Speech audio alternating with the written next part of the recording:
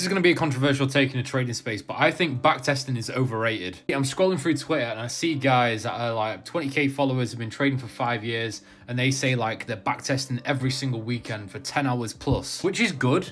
But I think it's only good up until a certain point. First of all, if you're backtesting, don't just put take profit, stop loss. That's terrible. You need to be collecting absolutely everything. Your mindset, your emotions during the trade, your emotions before the trade, why you entered the trade, what time you entered, the max amount of pips it did from your level. Because yes, knowing your risk reward and your average win rate is cool, but if that's the deepest you've ever been with your strategy, how are you going to improve? Anyway, back to the point. I think backtesting is good until you know your strategy works. You have the basis, such as win rate, risk reward, your maximum losing streak. And then once you know you're a profitable trader and you have the stats to back it up, that's when you can kind of calm down with the backtesting. Otherwise, you're going to overdo it. Instead, start pushing focus into forward testing and trading the markets live and seeing the live market reactions. Yes, when you're backtesting, you can put your emotions, but do you truly experience like the emotions and the psychology the same as when you're forward testing and taking live trades in the market? No, I don't think so. So yeah, backtesting is good until a certain point, a few hundred trades maybe, but then after that,